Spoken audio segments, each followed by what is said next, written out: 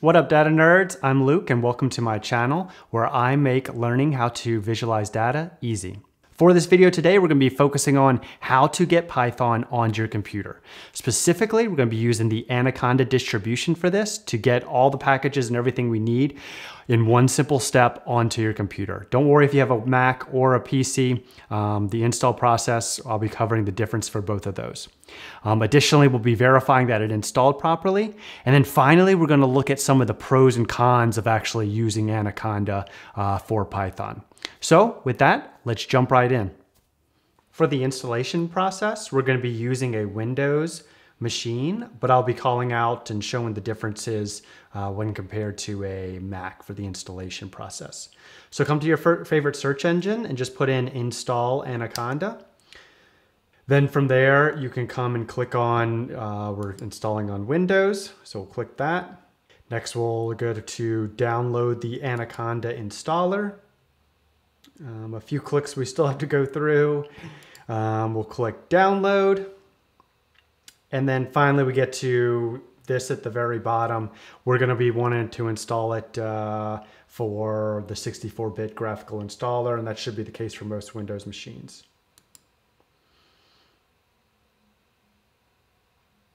From here, the download is now starting.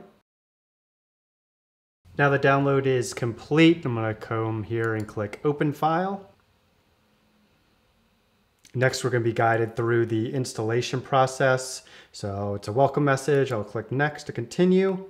Then we have the licensing agreement. We'll agree to this. This will, we can install it either just for me or all users. So if you have multiple users on your computer, I recommend this. I'll just do it for this purposes.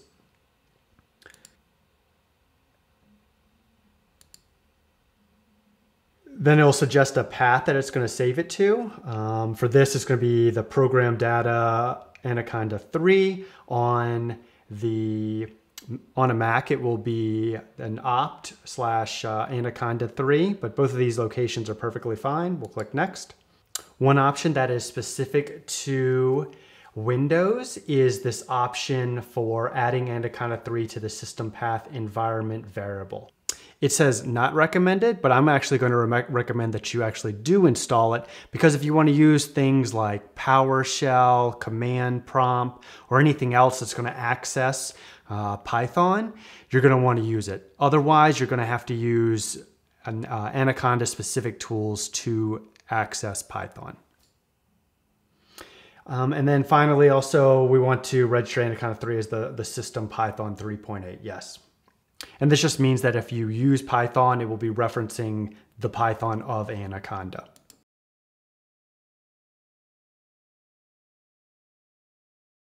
So the installation is now complete. We'll go in and click Next. Okay, so now we're at the step of you can install PyCharm if you want.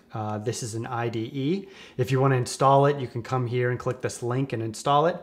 At this time, I'm going to recommend not to. I'm going to actually recommend to install VS Code, which I'll have another video on why I recommend it and how to install it. So we're just going to click Next to skip this process of installing.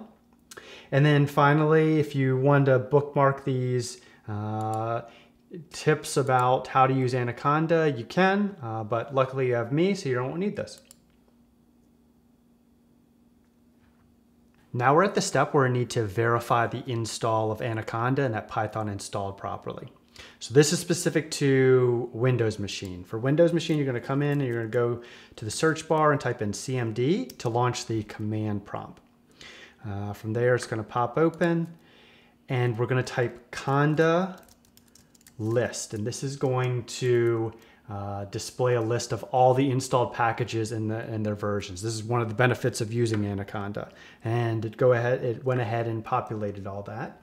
And then also, if you wanted to, we could type Python, and we have these three little arrows here, and so that shows that we have Python working right here. And I can go do a simple little hello world, and it will print hello world. So Python is working properly and installed. Additionally, we can come down to the search bar and type in Anaconda and we can go to the navigator, and then from there the graphical user interface will pop up for Anaconda. So Anaconda Navigator has launched, and we can see all the different packages that are available and all the different third-party modules available to access inside of Anaconda. So here we are on a Mac machine, and I'm going to go ahead and verify that Anaconda and Python installed correctly. I'm going to press Command and space, and I'm going to type in terminal. I'm going to launch the terminal. With terminal up, I'm going to go ahead and enhance this to make it a little bit bigger. And we're going to do similar commands. I'm going to do conda list. So, yep, all the different packages are installed. And then also I'm going to launch Python, and we can see that 3.7.7 is installed from Anaconda Inc. We'll do a simple hello world example. And yeah, it's working. So let's quit this. And then finally, we'll do same thing. We'll do Command space, and we'll search for the Anaconda Navigator and launch it to verify that it installed. And yeah, here it is, and it's fully installed on the Mac as well. So now let's look at why you should install Anaconda so that way you have Python on your computer. First, let's start with the pros. It's extremely fast to get up and running with Python. Additionally, Anaconda is designed with data science and machine learning in mind. So there's a lot of different packages and modules available that are specific and are available immediately to do data analytics with. Additionally, it's a batteries included solution. So it comes with your Python interpreter. You don't have to go to python.org to download. It comes with its own package manager. And additionally, it comes with over 150 different scientific packages and dependencies. And then finally, it has some neat third-party modules such as Jupyter and Spider and some other IDEs. If you don't like Anaconda and you don't like the environment that it provides, all you have to do is uninstall Anaconda, and it installs everything else that comes with it, vice having to install piecemeal everything that you installed. Now let's look at some of the cons. So first, this may be intimidating to somebody that's new to data science, new to Python, and wants to get up and running. But I assure you that it's actually pretty easy to get up and running. And once you get over this initial hurdle, it's actually a better solution. Additionally, something to call out, this channel is focused on data visualization and data analysts. So therefore, I'm recommending this. But if you're somebody that is a web developer or an app developer, this may not be the best solution because you don't have as much mobility to customize the different tools that you need. And in that case, I wouldn't recommend this. I'd recommend just installing from python.org.